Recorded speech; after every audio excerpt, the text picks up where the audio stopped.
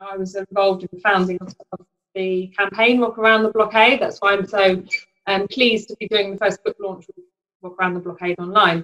I returned to Cuba for many solidarity brigades, international festivals, and then more and more so for research and academic events.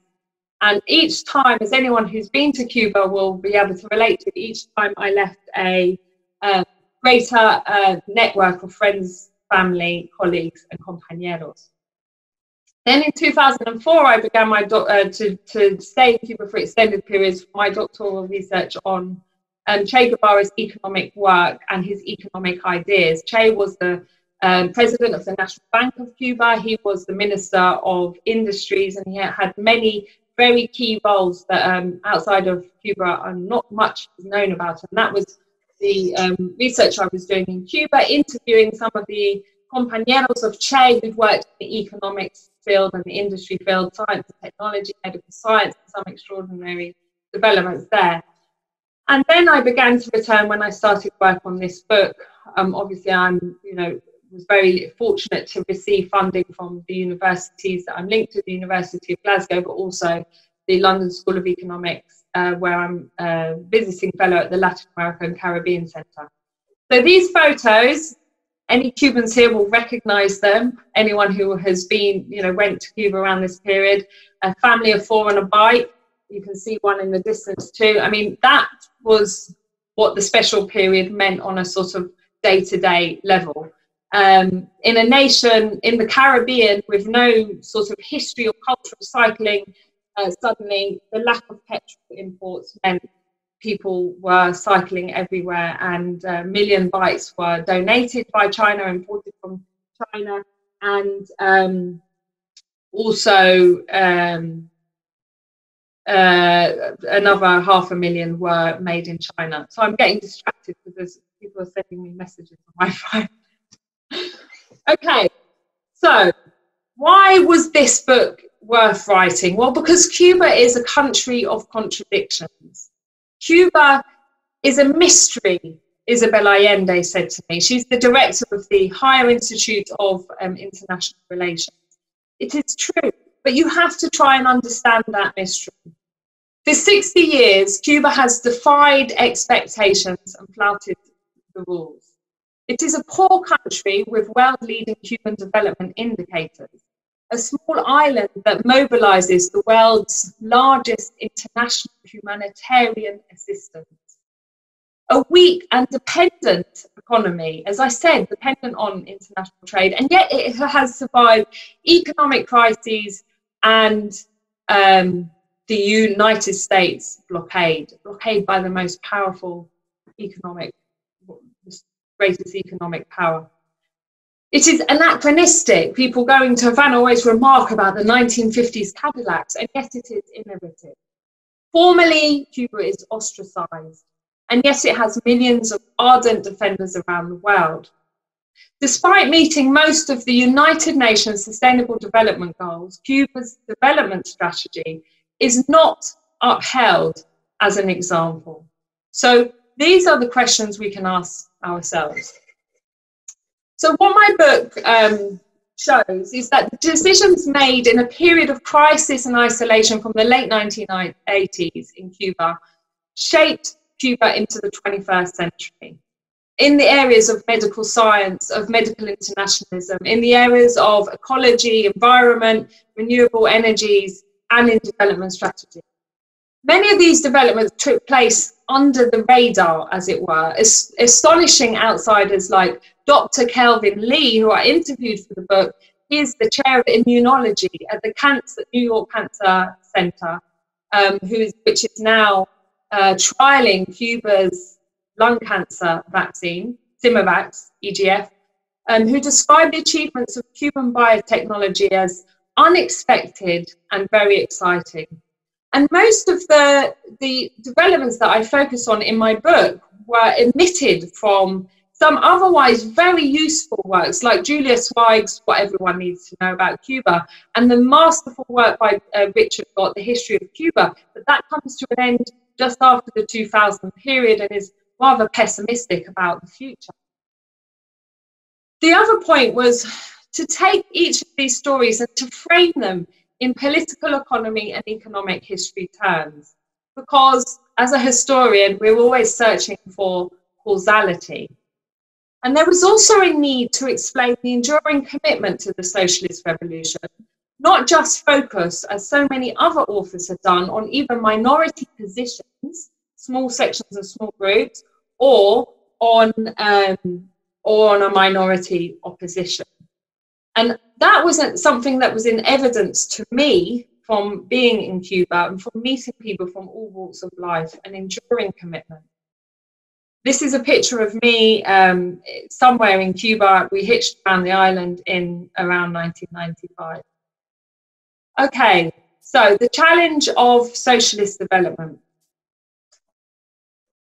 Now, there's a lot of talk about Cuba in terms of exceptionalism, what's exceptional about Cuba, but Cuba also faces some universal problems that actually confront the majority of the world's countries. How do countries develop? Is it the free market or state action that's decisive? And where can developing countries get the capital that they need to invest in infrastructure and social welfare? But more than that, how can that capital, foreign capital, be obtained under conditions which do not obstruct independent development or undermine sovereignty? For example, selling natural resources to foreign interests. And how can international trade be used to produce a surplus in a global economy marked by deteriorating terms of trade?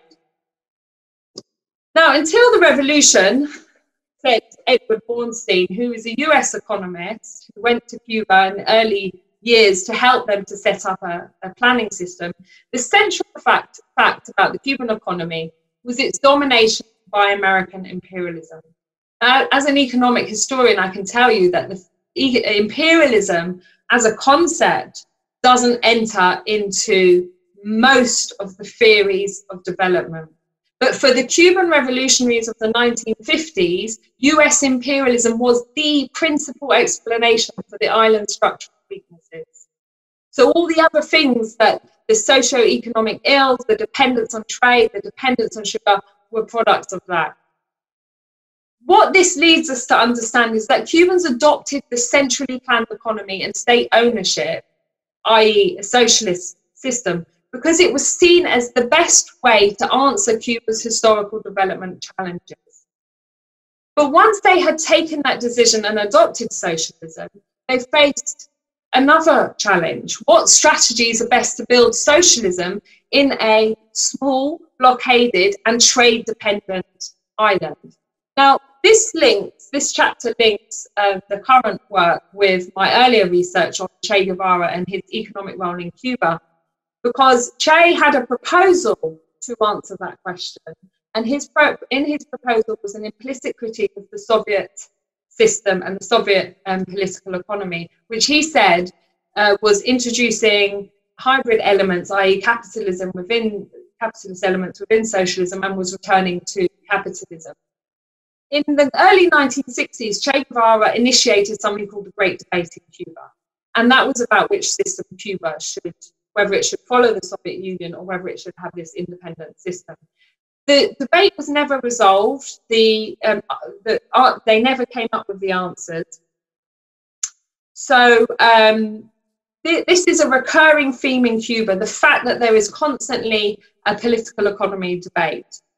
Now, this chapter focuses a particular period which I think is really key to understanding Cuba's survival in the special period, and that is a period from the mid to late 1980s known as rectification. The long-winded name is the rectification of errors and negative tendencies, and it was a very overt change in direction to pull Cuba away from the Soviet economic and planning model, in order to forge its own independent path, which returned to focus on national sovereignty and social justice in the construction of socialism.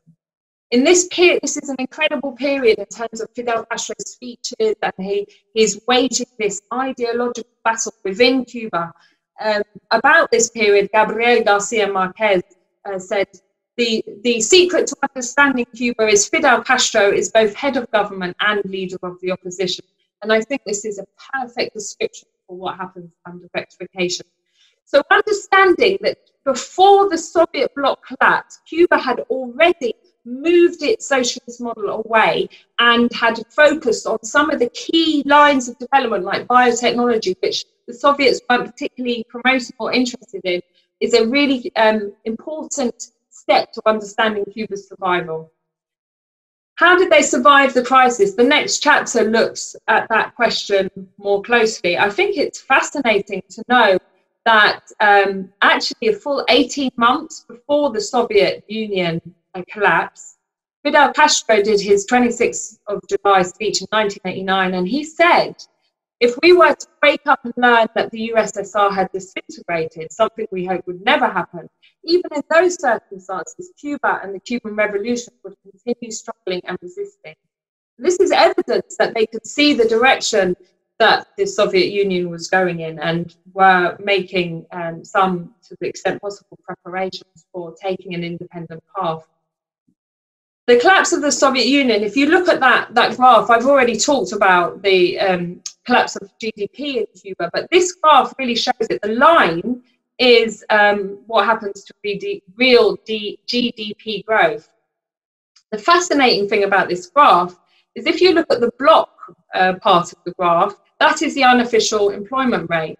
So what you would expect to happen in any capitalist country where you see GDP, and we're going to see it, let's face it, as we're coming through this pandemic, GDP collapses and you would expect to see unemployment rate rise at least the same level. So they would be mirroring each other. Instead, during this extreme crisis of the economy, a collapse of GDP, what you have is a reduction of official unemployment. What does that tell you? It tells you that the government took a political decision, not an economic decision, to protect employment in Cuba. Why? Because employment in Cuba is important for political reasons. It means that workers are connected in their political organizations. It also means that they were guaranteed a basic salary.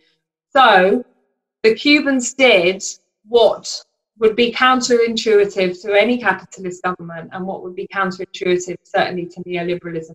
So in their moment of crisis, while neoliberal shock therapy was being introduced in not all, but many of the former socialist countries, the Cubans were doing the opposite. They were using the state and state protections to respond to the crisis rather than neoliberalism and leaving it to the market to wreak its damage. The special period then was basically a war, put Cuba on a war footing or crisis management without military confrontation.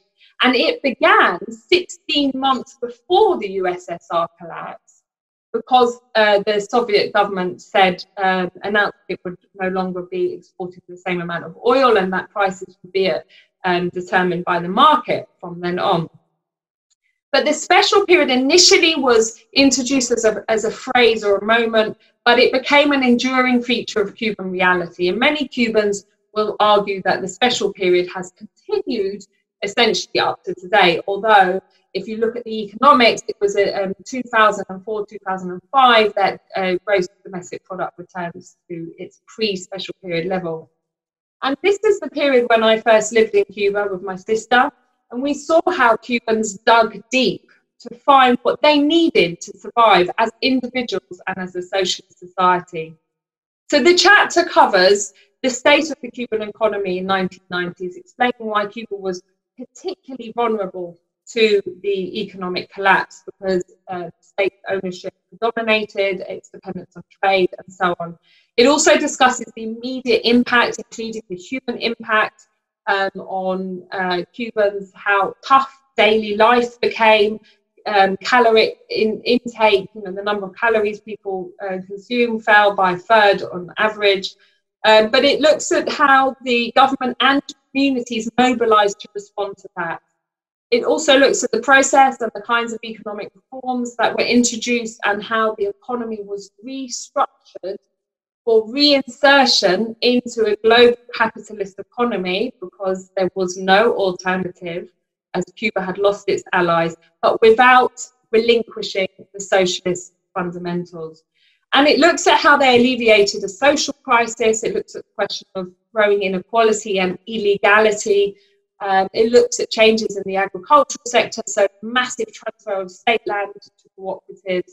It looks at the introduction of sustainable development, the urban farms, a lot of people might know about the city gardens and so on. But it also looks at how political participation wasn't repressed in this period, it was actually increased. So the level of grassroots power and decision making was increased, and there was also a lot of community mobilization.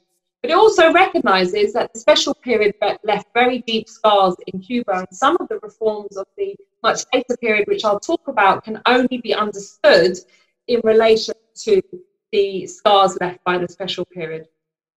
Okay, so by the end of the 1990s, it was clear that Cuba had survived this severe economic crisis, and things started to improve. There started to be more resources available, and it was became possible for the Cubans to stop and reflect on where they were at, to sort of take the pulse of the nation again. Now, this period begins with the struggle to return the shipwrecked Cuban boy Elian Gonzalez to his father in Cuba. Elian Gonzalez was taken by his mother on a rickety boat. He was only 5 years old. She was planning to go to Miami, where there's a massive Cuban community. His father, who was still involved in his life, didn't agree, didn't know.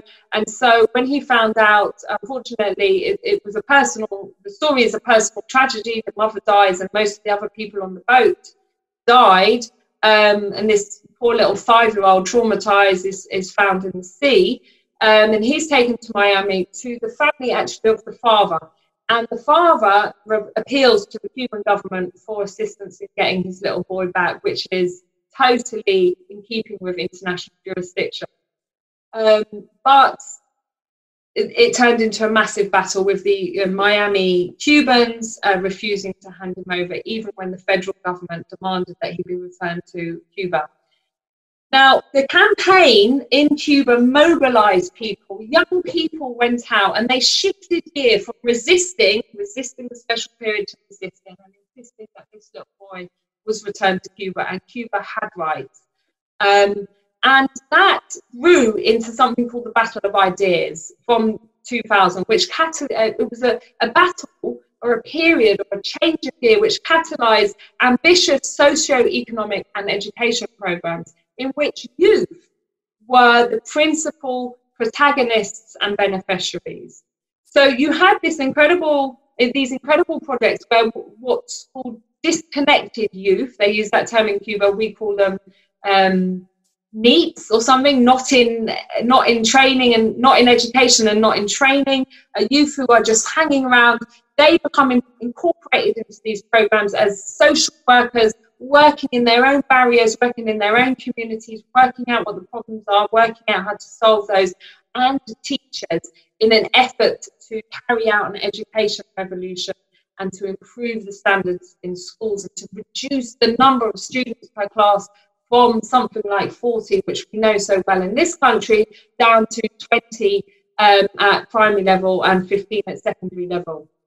And you can see this photo here with their distinctive red t-shirts. Here are some of the tens of thousands of young people, a huge proportion of them women, the majority women, and a large proportion of them non-white who were integrated into the social worker program.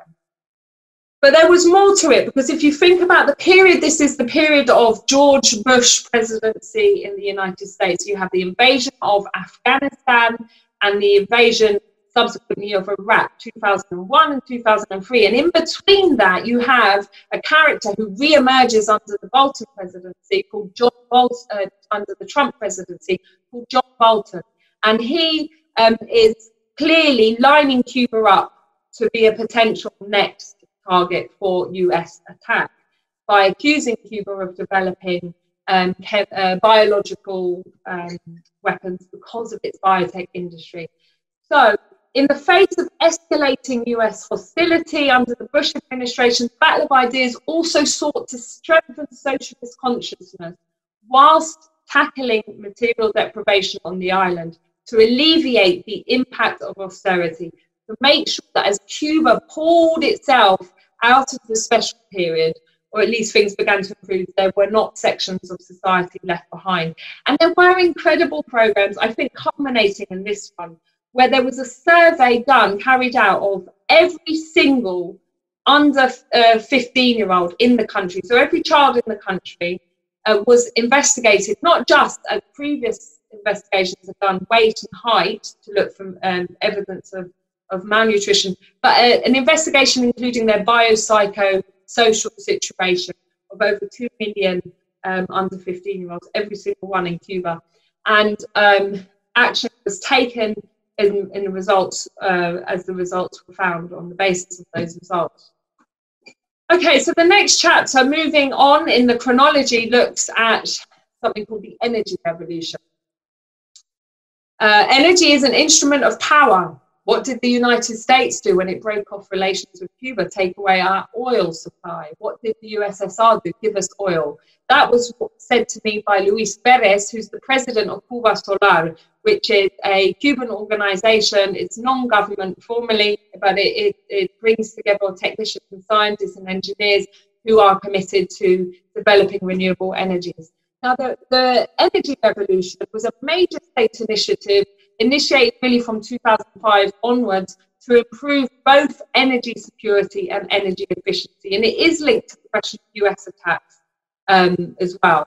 Cuba was at this time dependent on old Soviet diesel-powered power stations. There was like 7 of them. And as Luis Perez said to me, with 7 bombs, they could have taken out all of the energy supply in Cuba.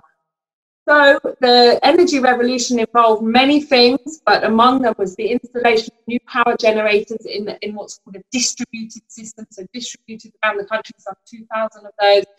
It increased emphasis on renewable energies, the production of solar panels, progressive electricity tariff, rather than subsidising everyone, even people who are making money through paladars and so on, and the replacement of old durable goods with energy-saving equipment. So Cuba became the first country in the world to make the switch from the old bulbs to the energy-saving bulbs. And it did it with the help of the social workers who I just talked about, knocking on doors and taking those new bulbs. And it did it within 6 months only. Also, old refrigerators, old TVs, old air fans, they were all replaced with new goods that had been imported from China. So what amazed me when I started looking at the energy revolution was the fact that research into renewable technologies had actually begun in Cuba as early as 1968. And there were various reasons which I discussed about why more progress hasn't been made in terms of the shift. But what's clear is that there is a major concerted effort now underway to shift to the energy mix towards renewable energies. The major obstacle to that effort right now is the United States blockade, because to import new technologies requires foreign access to foreign capital and foreign investment, and the US blockade is extraterritorial, so it is preventing that happening. So moving on to look at the curious case of Cuba's biotech revolution. Dr. Agustin Laje, he was the director of the Center for Molecular Immunology, who I interviewed. This is the center that has the very innovative lung cancer immunotherapy, which many of you, I hope, will have seen. There was a documentary on PBS, on US television, I think about 2 weeks ago. That is definitely worth seeing. It tells a story about how the Boswell Park Cancer Institute found out about this and are now trialing that, and have managed so far to not have that collaboration with Cuba blocked by the Trump administration. So the biotech story is fascinating, and it's come under the spotlight because of the role that interferon alpha-2b antiviral drug produced by Cuba and produced in China has played in the COVID-19 pandemic. And I'm going to stop myself from going on to a tangent because I've still got quite a way to go. But interferons were the work that the Cuban medical scientists did with interferons was actually became the model for their biotech industry. So their biotech industry is set up in 1981, formally with something called the Biological Front being set up, entirely with state investments. In the 1980s, the Cubans invested $1 billion in this sector, right, of money at that time, and in a context where it wasn't being encouraged within the Comecon socialist bloc trade. Remember that the United States blockade includes medicine and medical equipment. So while the Cubans still had trade with the Eastern Europe and the Soviet Union, they could import medicines. But once those countries went through their transition, the Cubans faced a serious problem with medicines and medical equipment. So fortunately, they had this apparatus already in place to begin producing generic drugs, which they urgently needed. Cuba's biotech industry is unique, as far as I know, in the world. It's certainly very different from the corporate capitalist model, which is set up for venture capitalists and through speculation and with private interest at its heart for the pursuit of profit. The Cuban industry is entirely founded with state investment. It's entirely state-owned. Profits are not sought domestically. There is competition. Sorry, there is cooperation, not competition, between the different research institutes. So they meet once a month, they share their innovations, they actually pass on approaches and procedures to each other. And some drugs from one institution might use a breakthrough from another, and so on. And it is integrated into the state-funded public healthcare system and, of course, the education system. In Cuba, of course, there is free universal access to education, and that has been vital in creating the critical mass of science graduates, which can then feed into their biotech sector. And most important, the sector in Cuba is driven by public health demand, and we've seen some incredibly quick movements from the laboratories to public health therapies in the past. Cuba now produces some 70% of the medicines consumed domestically, but also in terms of biotech inventions, it has nearly 200 inventions and products marketed in 50 countries. That is despite the blockade. It also has partnerships in 9 countries in the global south. One of those is the Changhebei joint venture in China, which is producing the interferon alpha-2b, which the Chinese National Health Commission adopted to combat COVID-19. But that was not an exception. Cuba actually has many world firsts. It has, its scientists have been awarded 10 gold medals by the World Organization of, what's it called? WIPO, W-I-P-O, Intellectual Property Organization. World first for meningitis B vaccine, world first for lung cancer immunotherapy, first in the world to eliminate mother-to-child HIV transmission, first in the world to develop a human vaccine with synthetic antigens. Quite an astonishing record. There is no small Caribbean nation that is comparable. And meanwhile, Cuban medics go around the world. Some of us will have really been reminded of this because, again, in the context of the global pandemic, Cuba has sent over 1,000 medical professionals, doctors, nurses, and technicians to 20 countries. It may be slightly more now because it's going up on a daily basis to help to treat COVID-19 patients. While I have strength and they accept me, I will go where I'm needed.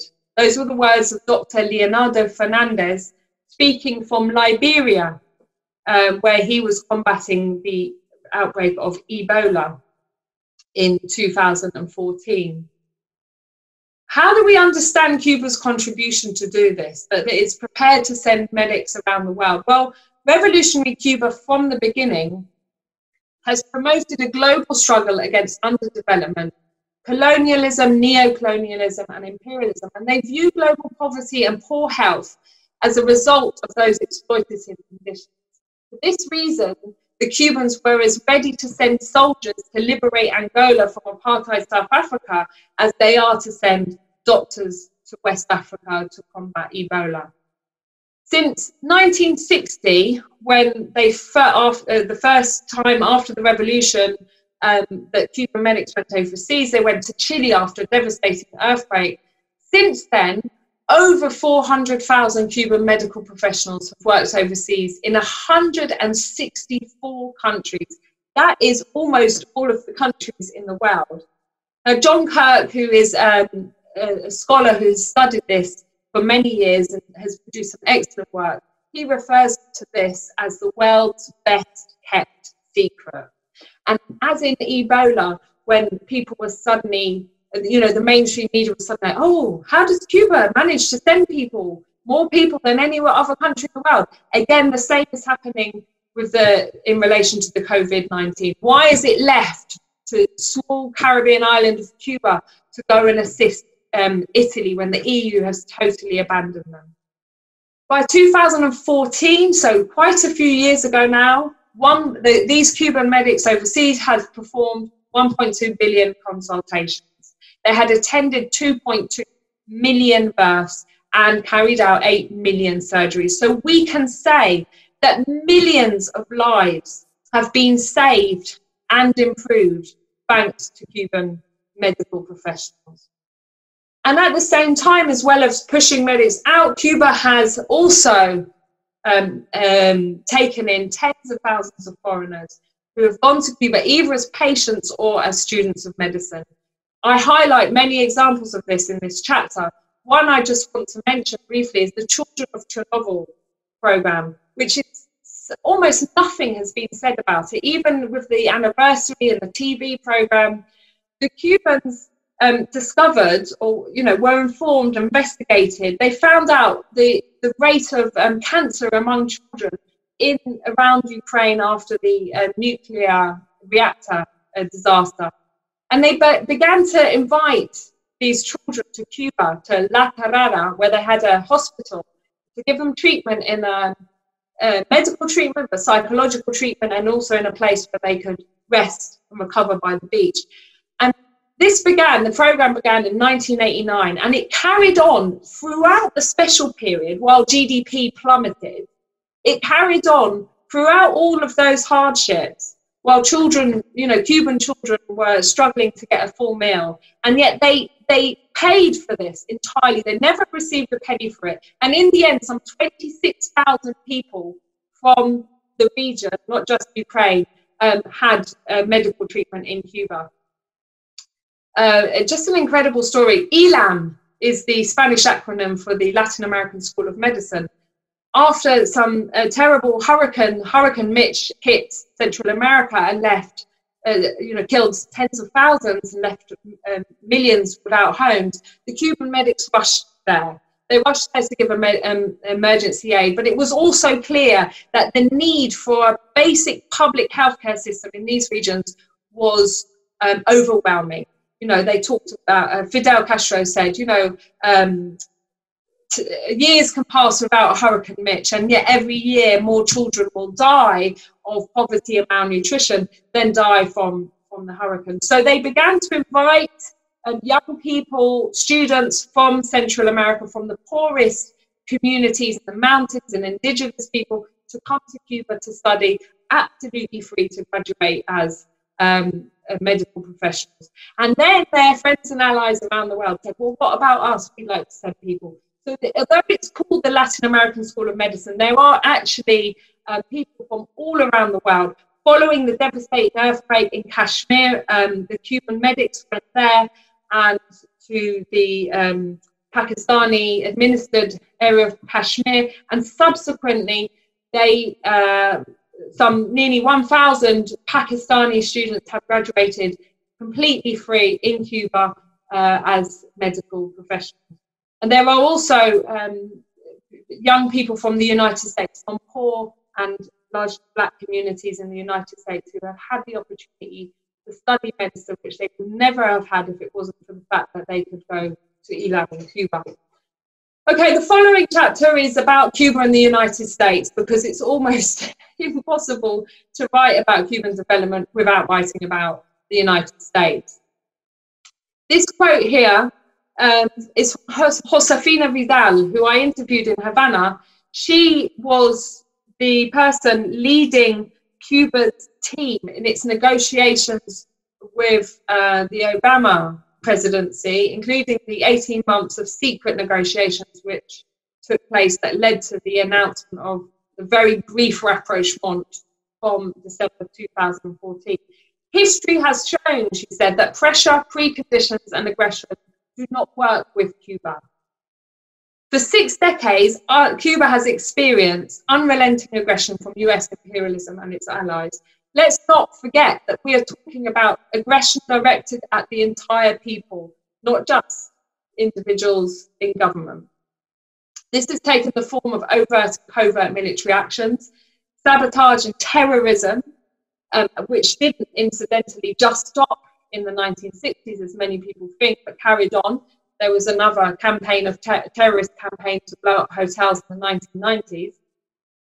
The US blockade, the longest and most extensive economic blockade in the world. It is not just about stopping trade between Cuba and the United States. It also is what's extraterritorial. So it blocks third parties trade with Cuba. So if you're British or if you're Canadian or if you're from anywhere in the world, formally, you can be threatened by the US blockade in a completely illegal way, by the way.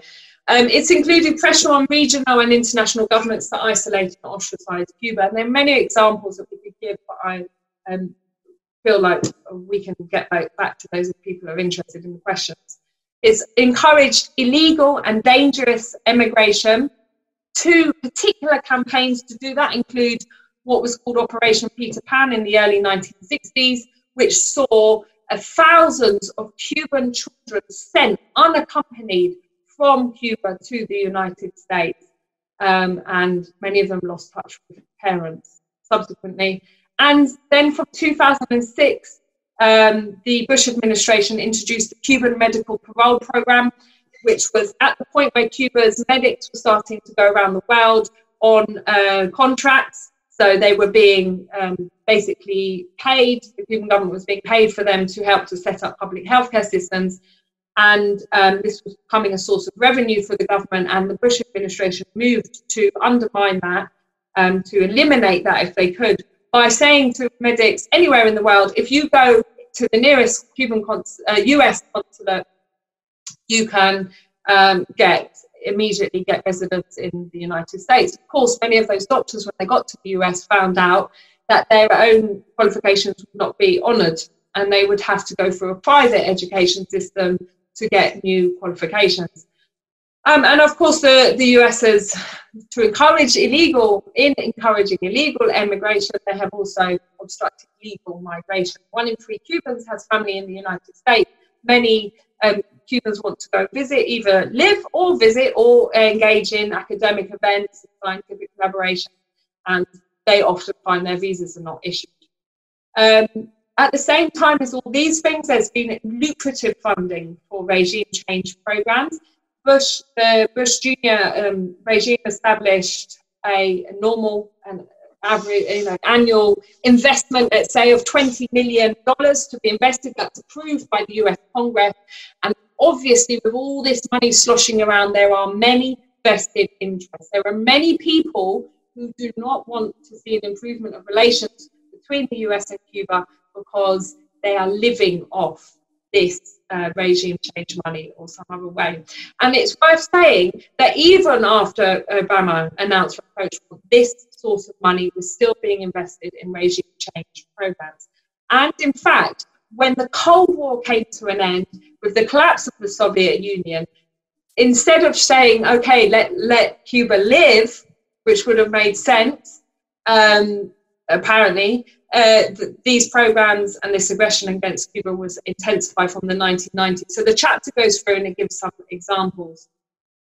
Okay, so we are getting to now chapter 8 on Raúl's reforms, social sufficiency or capitalist opening. This chapter aims to account for the reforms that were introduced under Raúl Castro's mandate from 2007. Fidel Castro ailed and stood down in 2006, and Raúl Castro took over. It attempts to frame the measures that were taken in terms of the problems they were trying to address and the results that were attained. This is important because every time a significant measure was passed, the mainstream media would respond with some joy, anticipation that this somehow showed that the government of Cuba was embracing capitalism, or Raúl was a pro-capitalist reformer. But actually, I hope that I've explained what was behind these, and that was essentially the effort to improve efficiency and productivity within the socialist framework by opening space for market mechanisms in a controlled way. This whole process was accompanied by an incredible level of national and sectorial consultation, which was repeated throughout Raúl Castro's decade as president, involving ordinary Cubans in shaping their own future and securing legitimacy and acceptance for the changes underway. What do I mean by that? Well, to take a look at the picture, there you see, average Cuban youth. What are they reading? They are reading something called the guidelines for updating the economic and social system. These were issued in 2011, and basically every single Cuban had access to these. But not only that, they also organised forums in every neighbourhood and workplace, university and so on, where everyone was invited to come and give their opinion and give their critique and to make suggestions. And those suggestions were all written down, centralised, categorised and then analysed for how they should respond. As a consequence of that national consultation, 68% of the guidelines were changed. So that shows that it was not just a PR exercise. And this kind of thing happened throughout the decade that Raúl Castro was in charge. Okay, so the Cuban tightrope. These post-2000 reforms have introduced contradictions into Cuban socialism. They have introduced market exchanges, permitted private accumulation, and this has led to the emergence of some exploitative social relations, by which I mean self-employed people employing others and paying them as a sort of labour contract. So Cuban social scientists and others saw that were witnessing this process and began to investigate, and they criticised the economic reforms, their narrow focus on economic efficiency at cost, they said, of social equity, and they demanded action to halt growing inequality and marginalisation. Now, as evidence that there is still an ongoing debate and that there is input to at the policy-making level, there was a sort of, it's been called a mini rectification. Non-state licenses, so licenses for private businesses, cooperatives and so on, were suspended. And the institutional apparatus was strengthened. So, in other words, the non-state sector was reined in.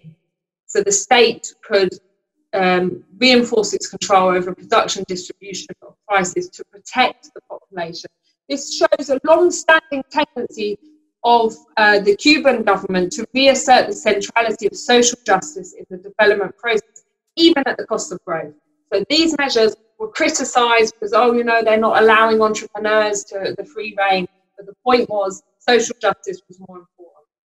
Now, the final chapter of my book, surviving into the post-rapprochement period, was not part of my initial plan. It had to be added while I was in the process, really, of finishing the manuscript, because particularly from early 2019, the Trump administration stepped up its aggression and antagonism against Cuba.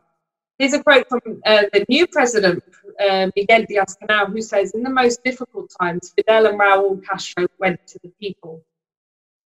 Under the Trump administration, nothing happened for the first 6 months, and then from July 2017, we have seen a gradually incrementing return to hostility, almost to sort of Cold War, well, not almost, completely to Cold War sort of narratives.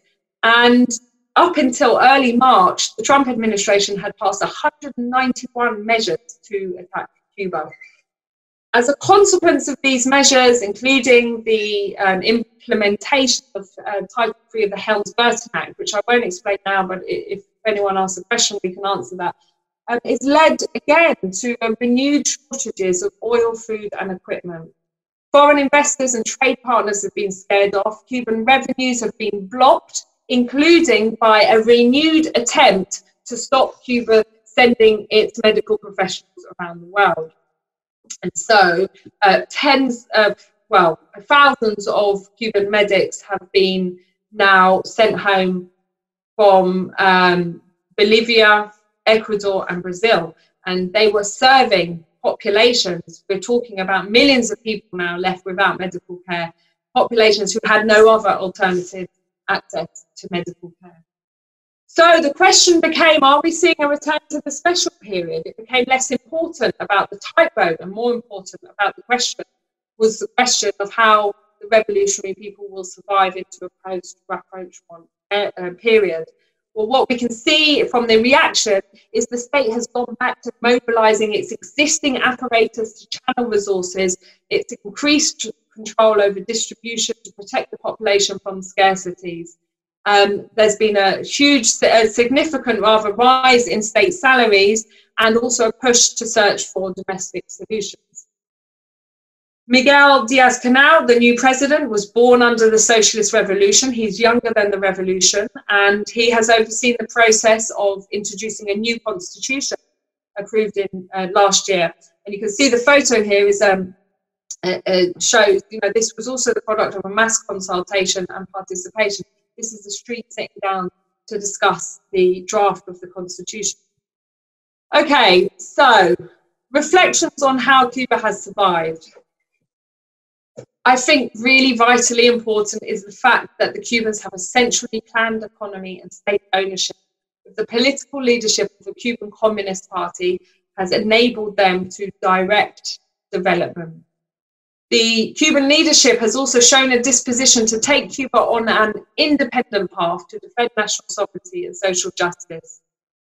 We also have to recognize the revolutionary resilience of the Cuban people. They have found collective and creative solutions to their daily problems. The importance of education and culture has been in inculcating a commitment to socialism and a commitment to resisting imperialist offensive. The revolution has also showed the ability to rejuvenate its ranks and the composition of its vanguard. And the commitment to sustainable development and preparing for climate change are proving to be increasingly important. And the final reflections are state investments in science and technology to foster endogenous solutions to Cuba's development path and to foster innovations. The commitment to internationalism as part of the struggle against capitalism, imperialism and underdevelopment has also been very important, along with a principled intransigence in defense of sovereignty and in the face of external, principally United States pressure. That the drive for productivity and efficiency has taken place within a socialist framework. And now, particularly with the current crisis imposed, which has been cultivated by the Trump administration, we see that the socialist state retains the mobilizing capacity to support people through economic crisis. But we're left to ask, what could the revolutionary people of Cuba achieve if they were left in peace, if they were finally given the chance to prosper and not just survive? And that's me, finished. Thank you very much for that, Helen. Unfortunately, the format of the meeting doesn't permit for a proper applause, but I'm sure everyone is applauding at home. And people can, of course, show their appreciation for Helen's talk by posting about it on social media, and of course by getting the book. So please do that if you can. Thank you again, Helen.